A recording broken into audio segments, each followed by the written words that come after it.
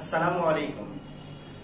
My dear students, welcome to Shemul Memorial Nursery School and College online class.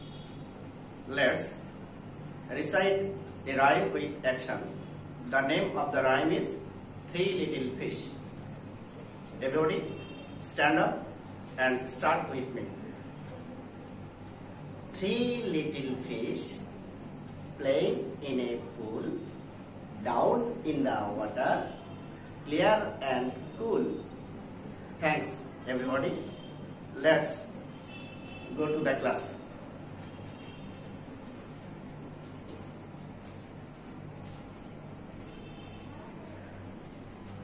Please tell with me. Number 1. Write the first 4 lines from the rhyme Three Little Fish.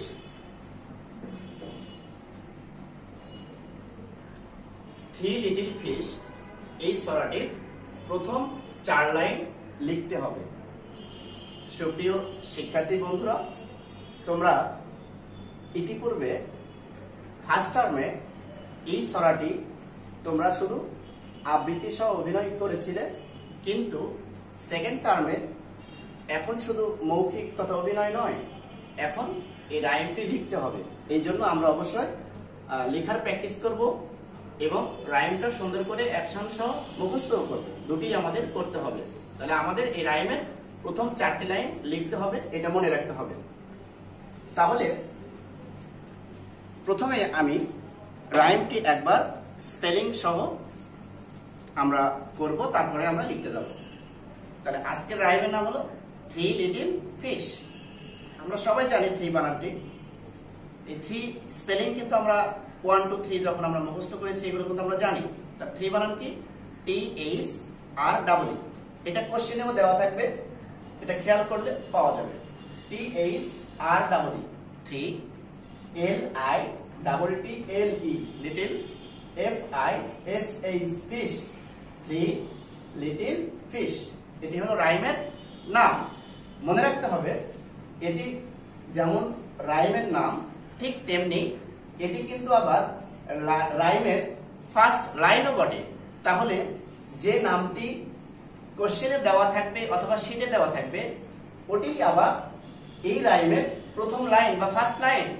সেক্ষেত্রে আমরা অবশ্যই first লাইনটি হুবহু এই নামটাই লিখে ফেলবো এভাবে, তাহলে আমাদের ফার্স্ট লাইন হয়ে যাবে। তাহলে three little fish playing in a pool. Playing স্পেলিংটা হলো PLAYING IN APLL pool.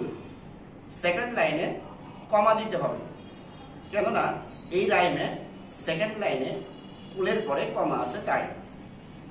Down in the water, এটি হলো থার্ড লাইন। ডাউন স্পেলিং হলো DOWN, down IN, down in THE, the down in the water, WATER,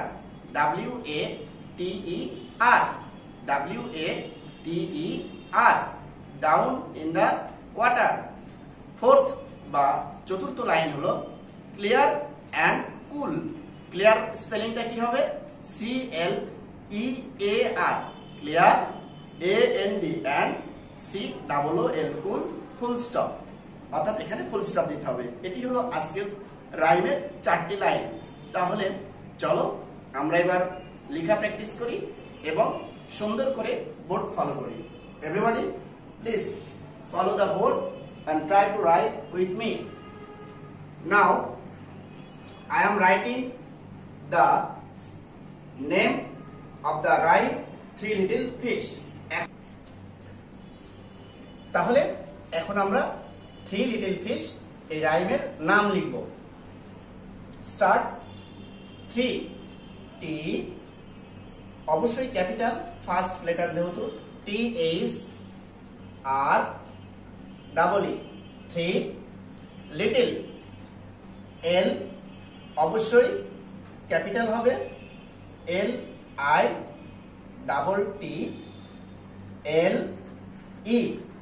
little.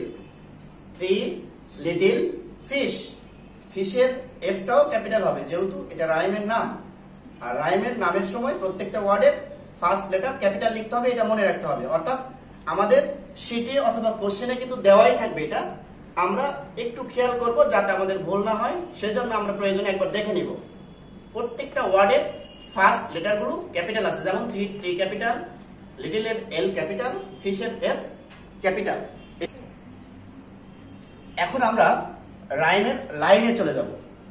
পড়ার সময় line যদিও একই, কিন্তু লিখতে গিয়ে একটু ডিফারেন্স আছে, এটা আমাদেরকে সুন্দর করে খেয়াল করতে হবে। ছোট বন্ধুরা তোমরা সুন্দর করে আমার সাথে খেয়াল করবে।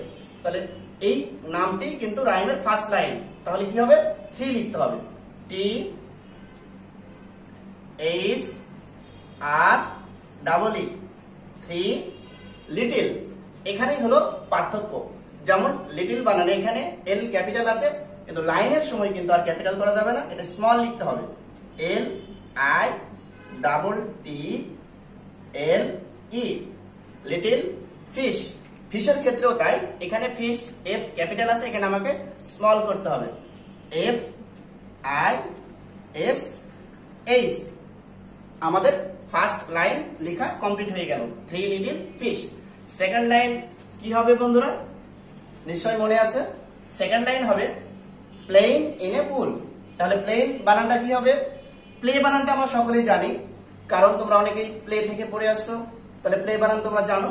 আমরা প্লে বানান করার পরে আইএনজি যোগ করে দিই, প্লেইং বানানটা হয়ে যাবে। তাহলে প্লেইং, পি অবশ্যই ক্যাপিটাল হবে, P L A Y, play. এর সাথে আমরা আইএনজি যোগ করে দিলে প্লেইং বানান হয়ে যাবে, I N G, playing. In, I N, in. লক্ষ্য করতে হবে, তোমরা অনেক সময় ভুল করে বসবে যে আমি তো প্লেইং, এখানে ইন এর মতো মনে হচ্ছে যে ইন তো লিখেই ফেলেছি, আবার কি ইন লিখতে হবে? প্লেইং এর সাথে ইন, এটা কিন্তু আলাদা আইন, এটা খেয়াল করতে হবে। তাহলে প্লেইং ইন এ, এ এখানে একটা ওয়ার্ড, এই জন্য স্পেস দিতে হবে, প্রত্যেকটি ওয়ার্ডের পরে যেন স্পেস থাকে, এটা খেয়াল করতে হবে। Playing in a pool, P অবশ্যই স্মল হবে, পি ডাবল ও এল, পুল। লেখার পরে এখানে একটা কমা দিতে হবে, লক্ষ্য করো বন্ধুরা। তাহলে আমাদের সেকেন্ড লাইন কিন্তু কমপ্লিট হয়ে গেল। ফার্স্ট লাইন ছিল 3 little fish playing in a pool. Third line down in the water. তাহলে ডাউন স্পেলিংটা কি হবে? ডি অবশ্যই capital, D O W N, down, I N in, down in the, T H E, the, down in the water. এটা খেয়াল করতে হবে যে তোমরা অনেক সময় ডাব্লিউ কিন্তু ক্যাপিটালে লিখে ফেলো, এটা ভুলে এইভাবে ডাব্লিউ ক্যাপিটালে হয়ে যায়, এভাবে যদি লেখা হয় তাহলে কিন্তু এটা ভুল হয়ে যাবে। ডাব্লিউ এখানে স্মল লেটার লিখতে হবে, এটা অবশ্যই খেয়াল করতে হবে, W A T E R, down in the water. এখন আমরা ফোর্থ বা চতুর্থ লাইন লিখব, সেটি হলো ক্লিয়ার এন্ড কুল। ক্লিয়ার বানানটা কি হবে?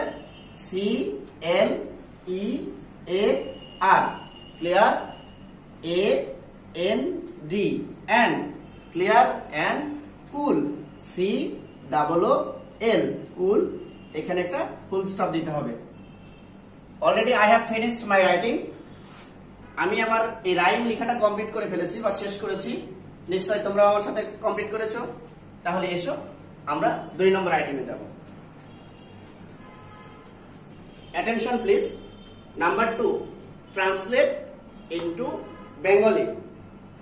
ট্রান্সলেট ইনটু বেঙ্গলি অর্থাৎ বাংলায় অনুবাদ করুন। তাহলে এখানে ইংরেজি আইটেমগুলো দেওয়া আছে, এর বাংলা অর্থ তথা বাংলায় অনুবাদ করতে হবে, বাংলায় এটা ট্রান্সলেট করতে হবে। তাহলে আমরা যদি ফলো করি, এ নম্বরে যেটি দেওয়া আছে সেন্টেন্সটি হলো ইন দা মর্নিং। তাহলে ইন দা মর্নিং অর্থটা কি হবে? আমরা মর্নিং মানে কিন্তু সবাই জানি, মর্নিং মানে কি বন্ধুরা? মর্নিং মানে সকাল। আর ইন দা মর্নিং যখন আমরা বলবো তখন এর অর্থ হবে সকালে।